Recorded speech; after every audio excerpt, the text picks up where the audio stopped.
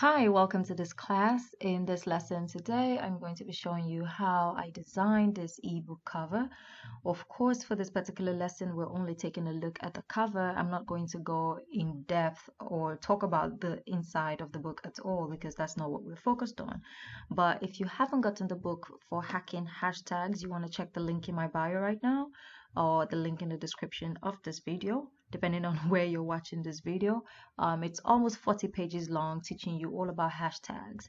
Now, for the cover of the book, it's pretty simple. We're working with a lot of rectangles and text. And so I'm going to get into Canva right now. We're going to start with a new document. And when I'm creating ebooks in Canva, I like to create my designs in the US letter document. So I start fresh. Now, of course, in Canva, when you're designing, you can start with a template. So if you had a template from Canva, for instance, every time you're designing in Canva, once you select your size, all the template ideas that Canva will give you will be dependent on your size. So if I needed a cover, I would just search in the templates for cover and see what Canva has for me. And these are all of the covers that are here, or I could say book cover to be specific. And let's see what comes up. And these are the book covers that come up. Of course, if you were using a template on Canva, which you can use depending on how you want to edit, you just create like different pages here and select your book cover that you think will work for you. And then Canva will resize it to your post or your page, sorry. 6 caps. Okay, I was trying to see what that font is. I like that font. Okay, so if I needed another book cover, if I see another cover that looks like something that I need, I will just go into Canva and I will select it. It comes on, it resizes itself to my page, and I can begin to edit all of this text.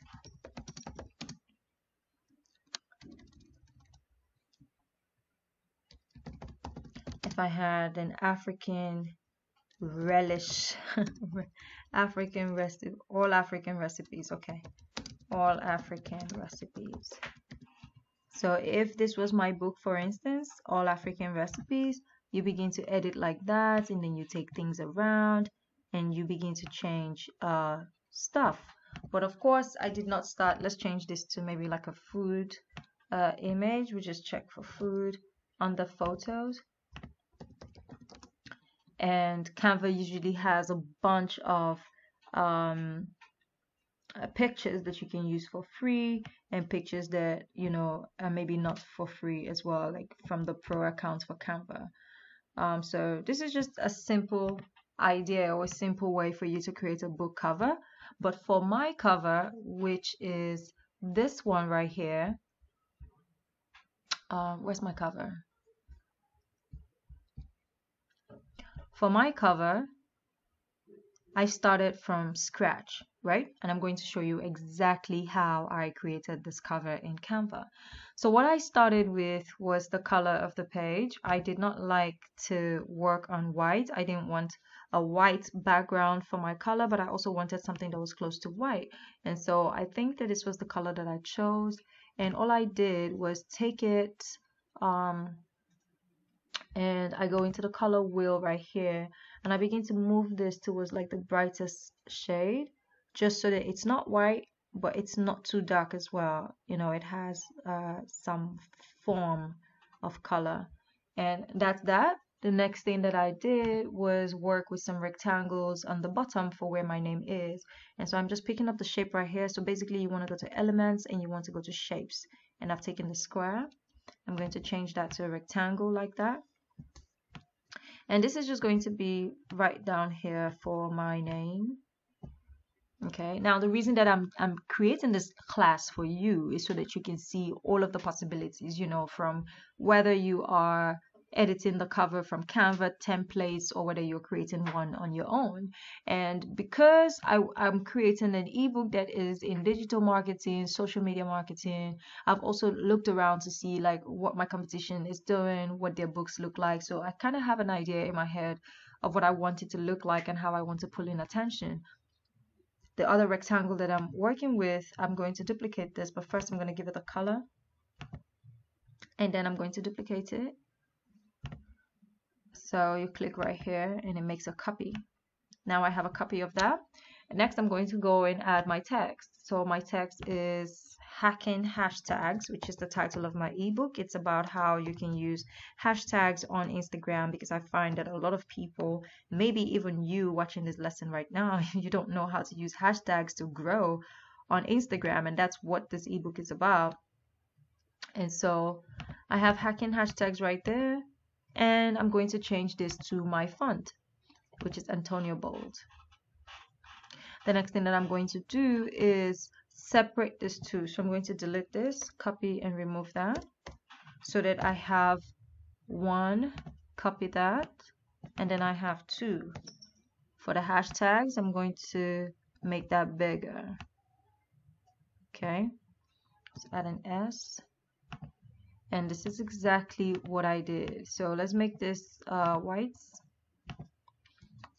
Actually, just this one. I'm going to change that to white because I'm going to take this and put it on the background. And as you can see, it's such a very simple process. It's not complicated at all. I'm going to move this slightly up so that that is in the middle. And then I'm going to close this up. I'm going to close this up. And this is just my design head working right now. Let's sort of make this bigger a little bit. There. Now, the next thing that I did was add my subtext, you know, saying what the book is about. But let's just get into my name. We're going to duplicate this. I'm going to add a name here.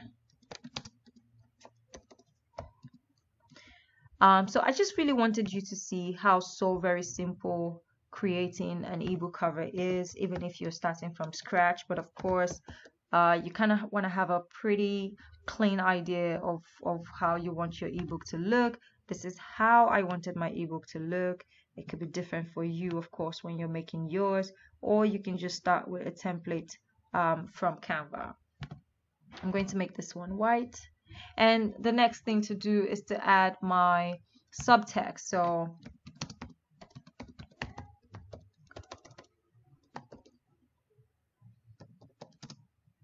what did I say? The definitive guide on how to use hashtags. Okay, so let's go to that.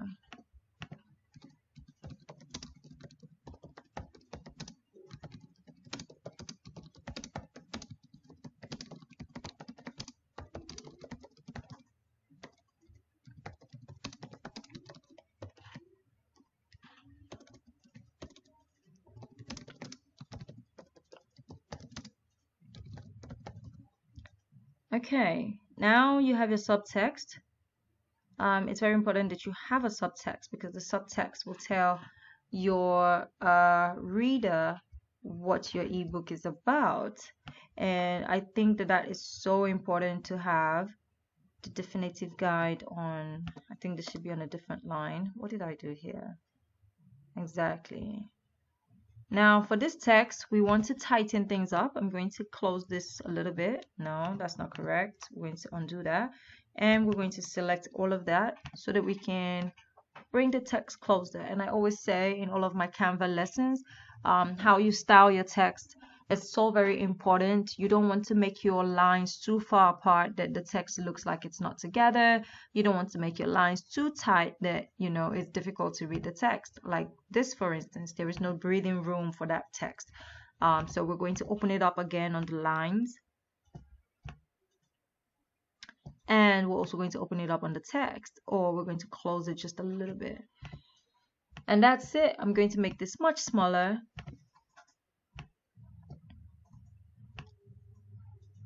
And put this in the middle.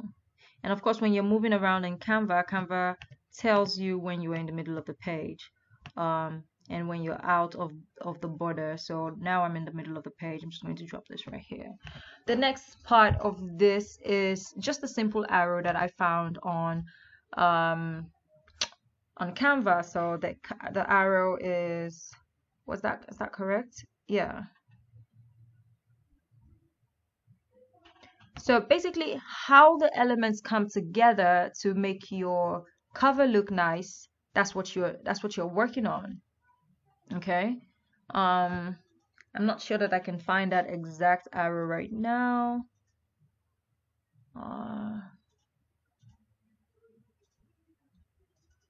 Oh, my bad. That's actually a PNG image. So I actually have an image here that I downloaded for free. And I'm just going to pull up that image again and bring it into Canva. Oh, this is it right here. So all of this comes together. And so I put this in the middle of the page. The next element is my phone showing Instagram, because of course I'm talking about hashtags and I want that to reflect. So I have this image right here of hashtags that I screenshot on my phone. So this is just a screenshot image of my phone, right? What I'm going to do is then get my phone. I'm going to make this much smaller. Let's put that down here. I also have an image of my phone that I have, an image of the kind of phone that I use basically, which is this Android phone right here. And this is a PNG image. You see the phone, it has no background. Take a look at this picture.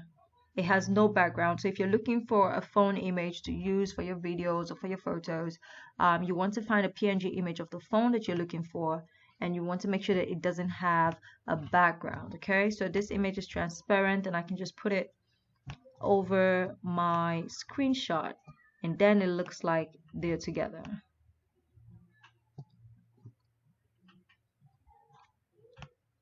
I'm going to sort of make this larger just a little bit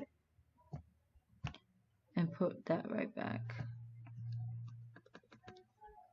Next, I'm going to select these two together and I'm going to group them, okay, so that every time I move, they both go together.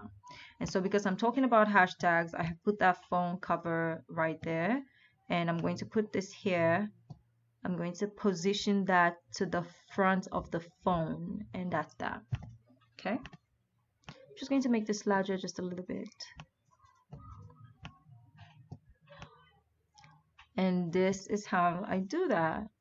So that looks beautiful, and you see where we're starting from, you know, from a very empty page to all of this now. So it's all of the elements, you know, working together to make the book or the cover look nice. So let me know, do you like this lesson? Do you want more lessons like this? You want me to go behind the scenes, show you how I design things, ebooks, Adobe Premiere, editing, video editing, ebooks, Canva tutorials? Let me know in the comments below what sort of lessons you'll be like.